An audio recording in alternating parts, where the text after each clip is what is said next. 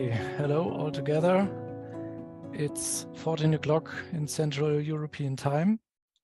So I would like to start with our webinar.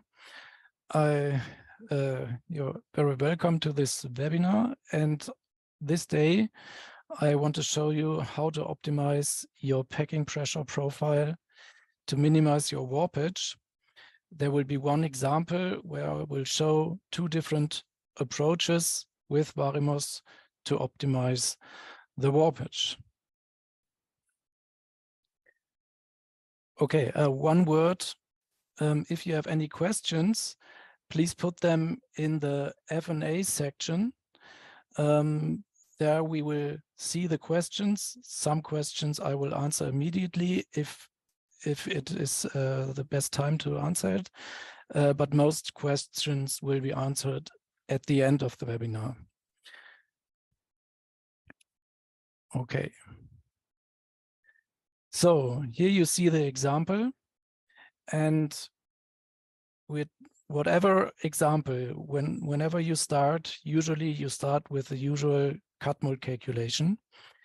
In this case, it is just a simple calculation with standard process parameters. So just a quick trial to find out how the part behaves. And here we see the warpage of the part. We see a significant distortion in this area. It's about 0.5 millimeters. And we can see in this picture that the part is bending a lot and that the walls at the side move a little bit to the inside. So this area, which should be connected to another part, doesn't fit that well. So there needs to be, we need an improvement there.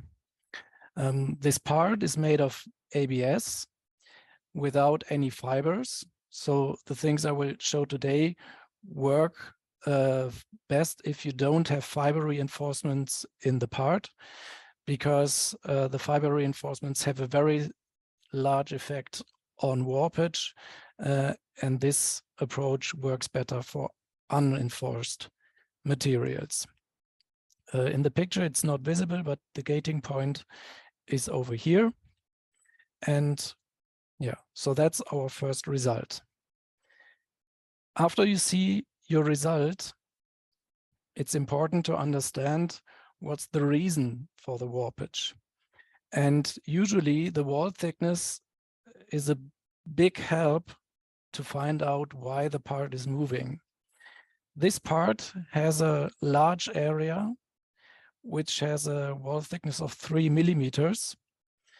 And here on top of the part, there is a small circumferential groove, which creates a very thin area. In total, they are 3 millimeters thick, but the gap between leads to two small ribs, in fact, which have a thickness of 1 millimeter. And of course, this area of 1 millimeter freezes much quicker than other areas, and this will have an effect on our result. On the other hand, if you see on this picture, in this area, the wall thickness is even bigger than this area. And the wall thickness leads to the following result, which is the volumetric shrinkage. And an important side note, the volumetric shrinkage is not the same as the shrinkage which is compensated in the mold.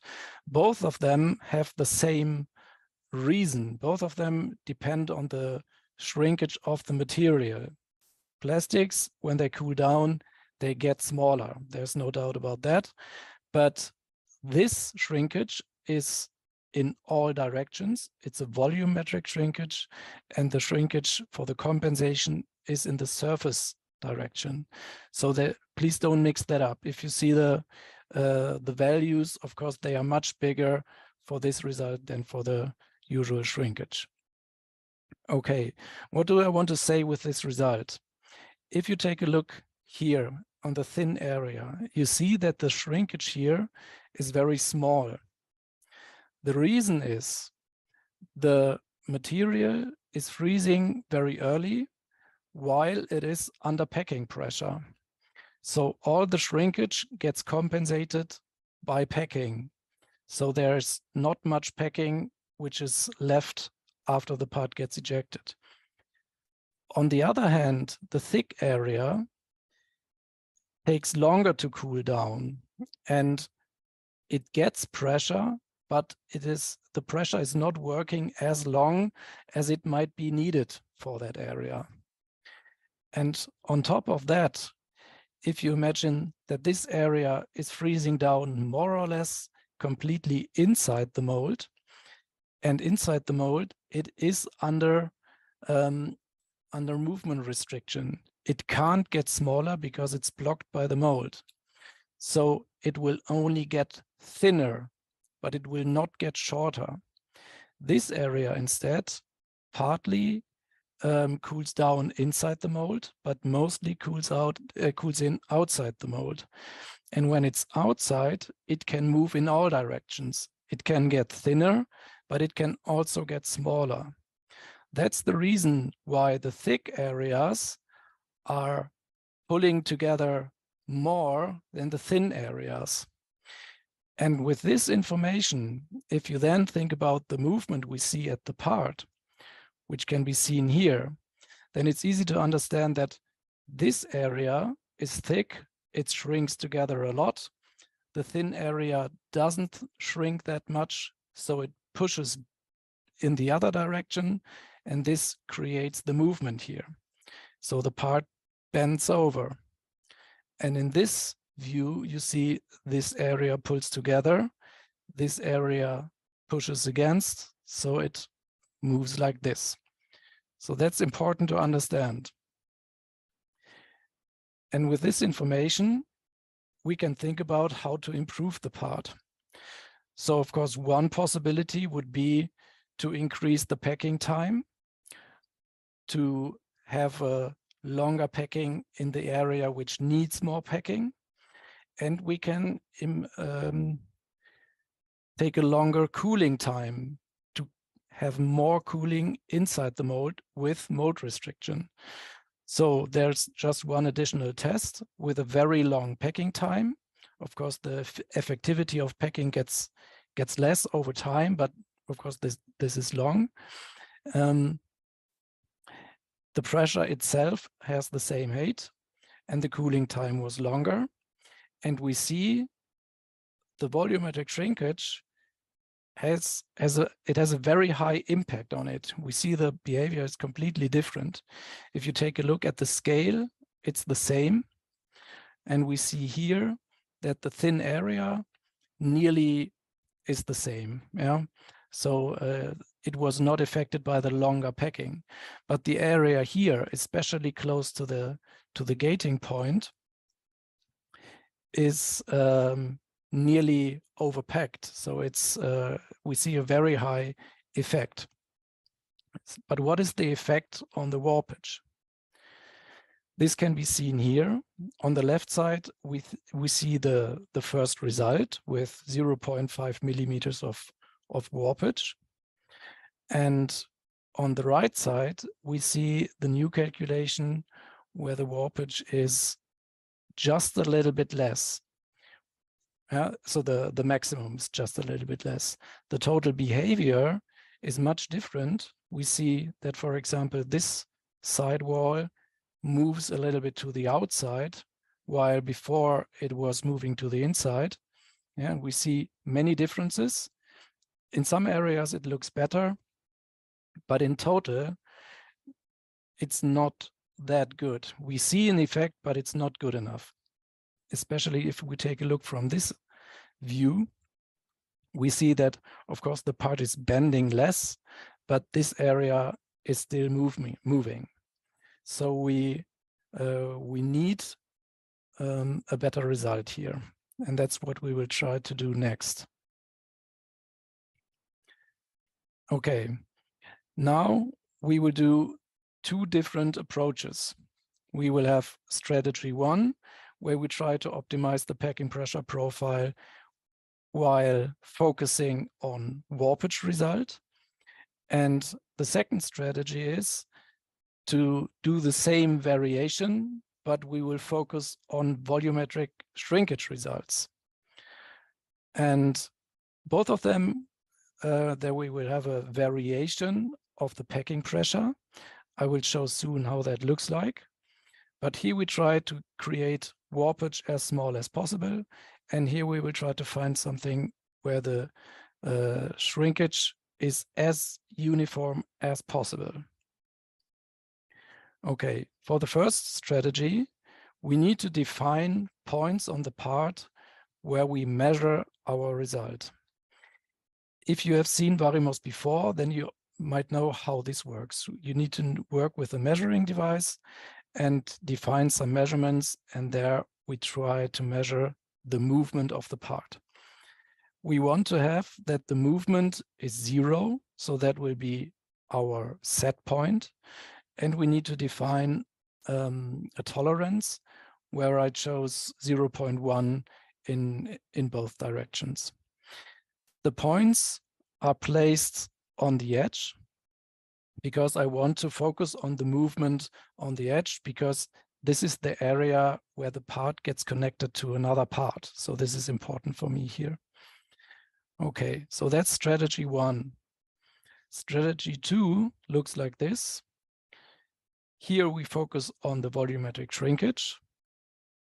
And here also different points need to be defined. This works in the user-defined quality criteria.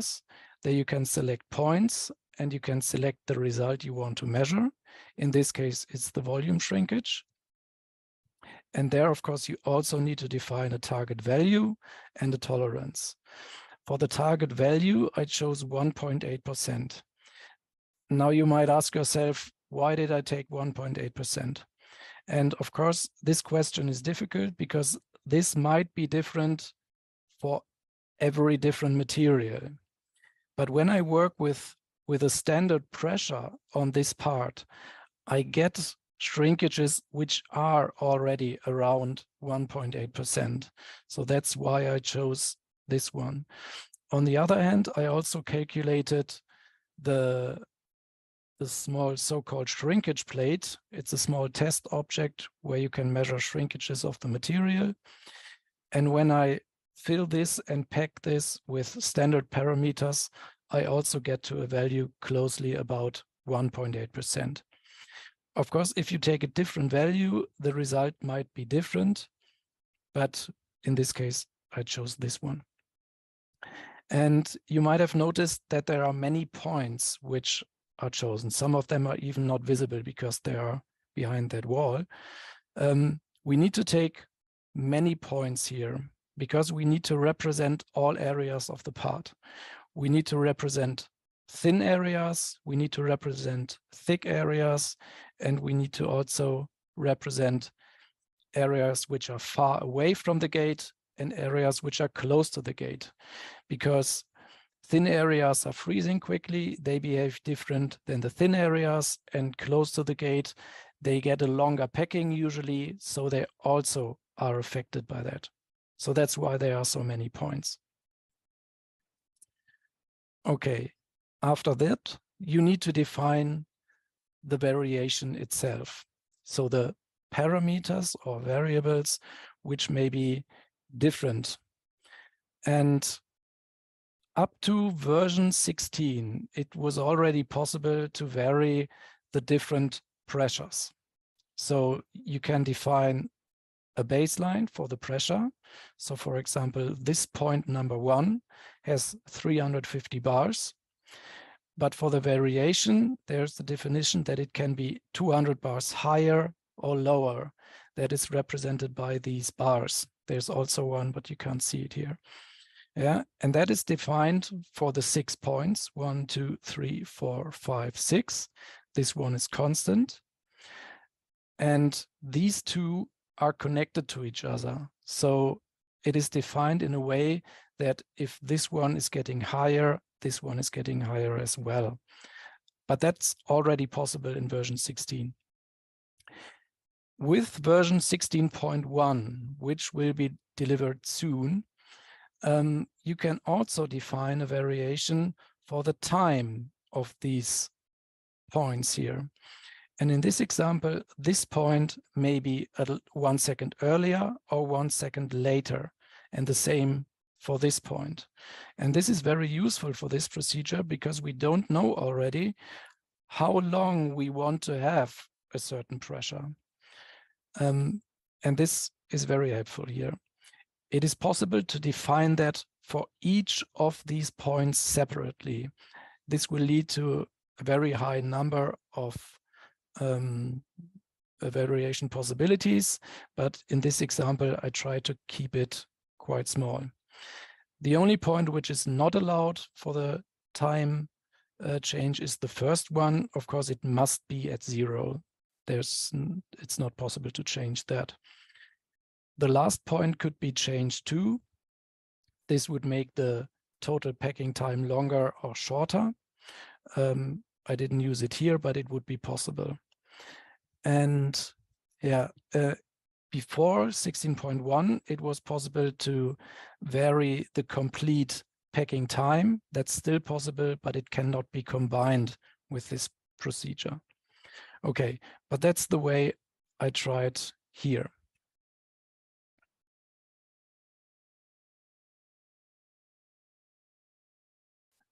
Okay, I see there's a question.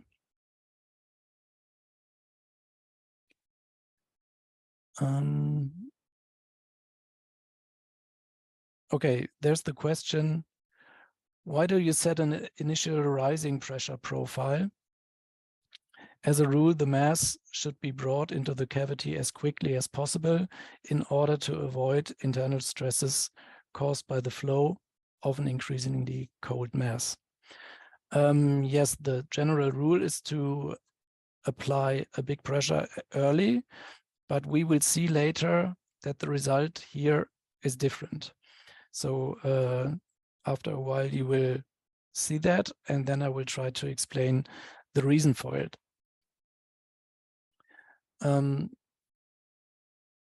Okay. Then after you defined your parameters, you need to define how they should look in detail. Of course, this large table looks quite complicated, but in fact, you get a suggestion from the software, and this is mostly done automatic. You just need to select one of the existing plans.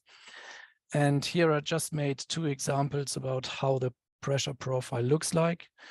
The number 4 has, for example, starts with a high pressure, then gets to a low pressure.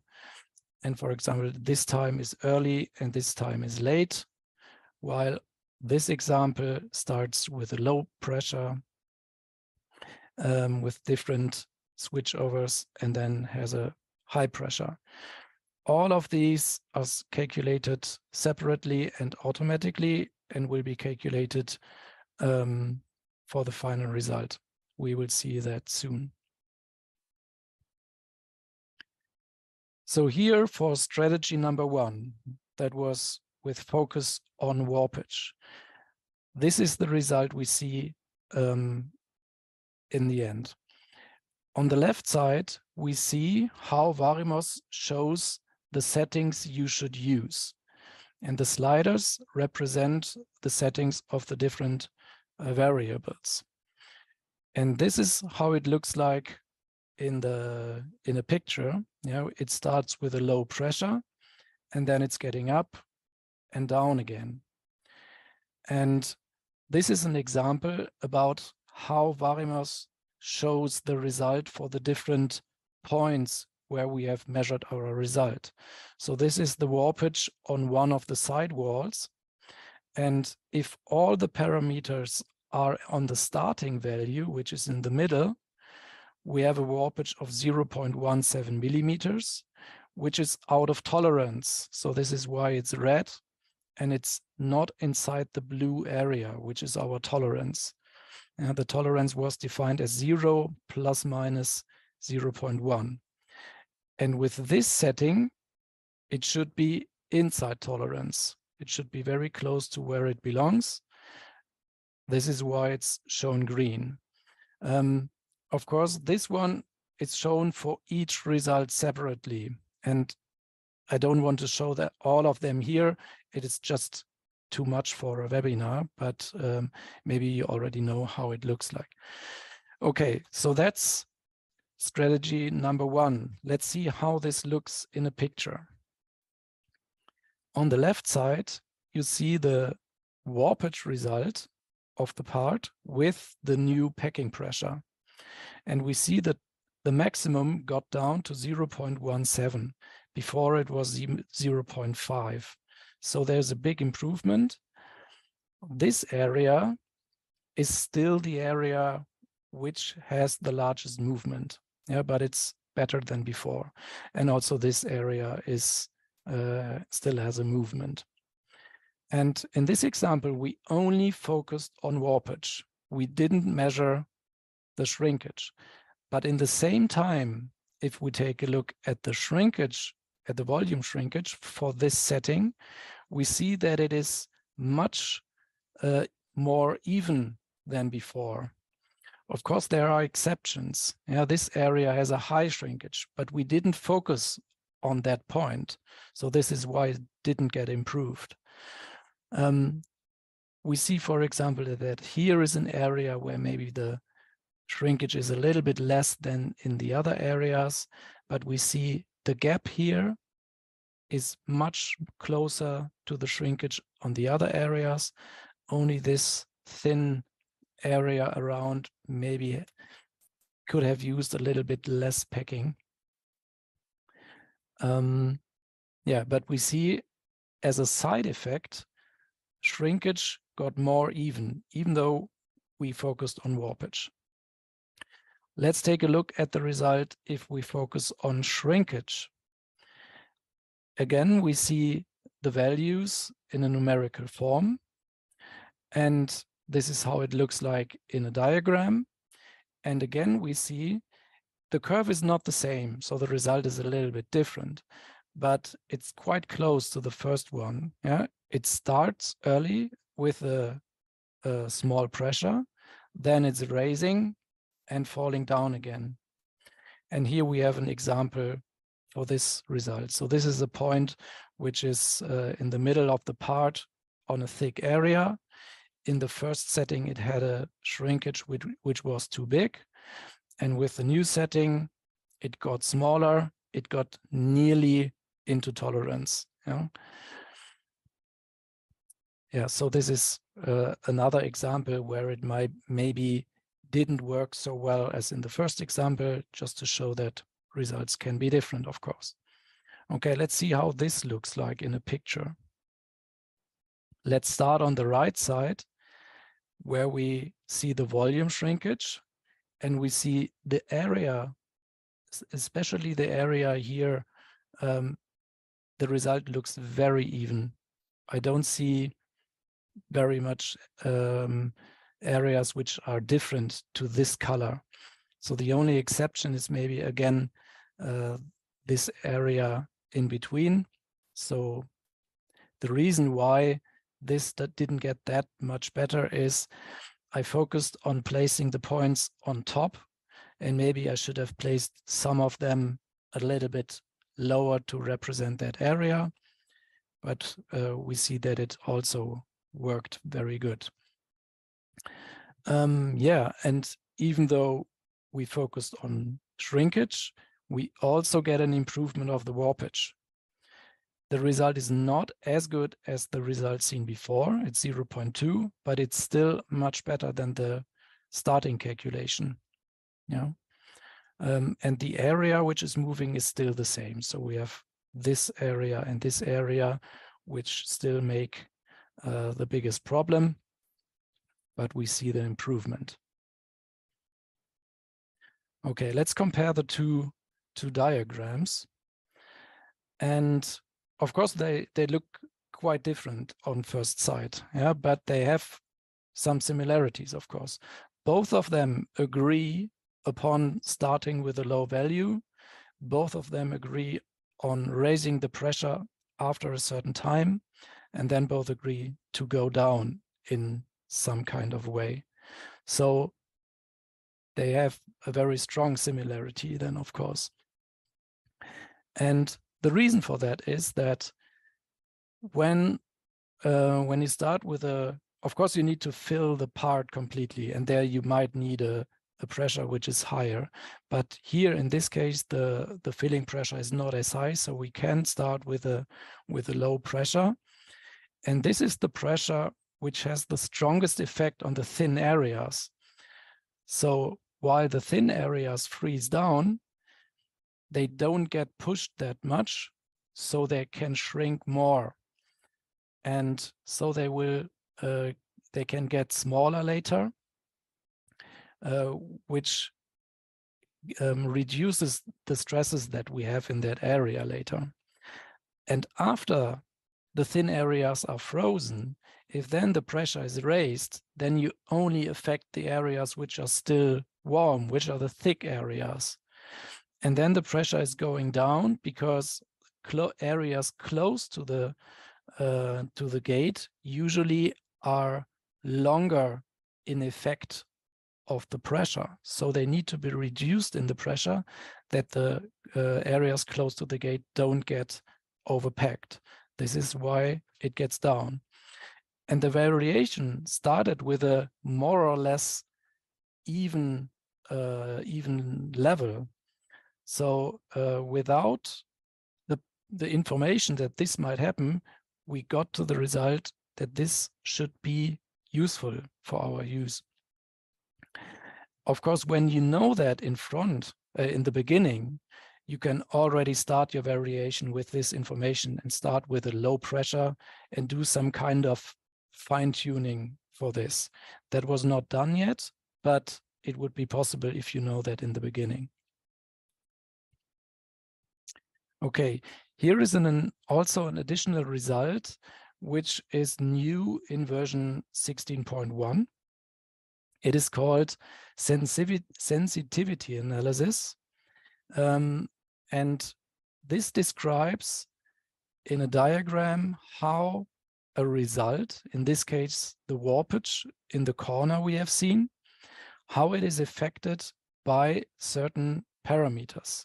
In this case, for packing pressure number 3, which is this one here. Sorry, this one. Yeah, so which is low in all of these, yeah, and it shows how the result gets changed by this parameter. And for example, here we see if we would have used 600 bars for that pressure, our result would be here. So we would have a high warpage of nearly 0.6 millimeters. But if we use 200 bars, it gets smaller and closer to our nominal value, which we want to have. And the same is true for the volumetric shrinkage in the same area. If we reduce the pressure there, the shrinkage there gets higher and closer to the value where we want to be in the end. Yeah, so with this result, it's easier to understand how certain results behave. And yeah, there you can find information which make it easier for you to understand the behavior. And this diagram exists for each combination of quality criteria over packing pressure, over parameter. Yeah, so, but you will see that if the new update gets delivered to you. Okay, and what I want to show here is both results agree about that they want to have a low pressure in the beginning, and then later it can get higher. Okay, as a summary, I just want to show again the 3 pictures of the warpages all together. And you see we started at 0.5 millimeters, and after different optimizations, we get to 0.2 and 0.17. And yeah, that would be our final result. Yes, of course, you might have the question that which way you should use. In fact, you can use both of them.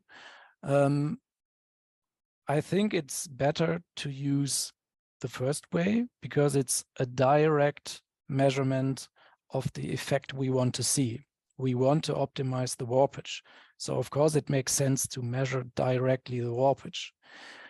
This strategy is maybe just in addition because it explains the reason why the warpage gets better or gets worse.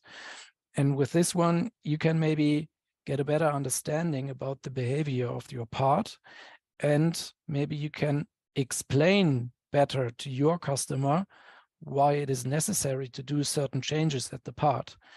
For example, it could be possible that different packing pressures, that you don't have an effect on some areas. Maybe you have some thick areas which are very far away from the gate, which you can't affect that much with the packing pressure profile, or yeah, maybe you just don't find a good solution, and maybe then you can explain better to your customer why the part needs to be changed. So if you, with understanding, usually you get to a better solution.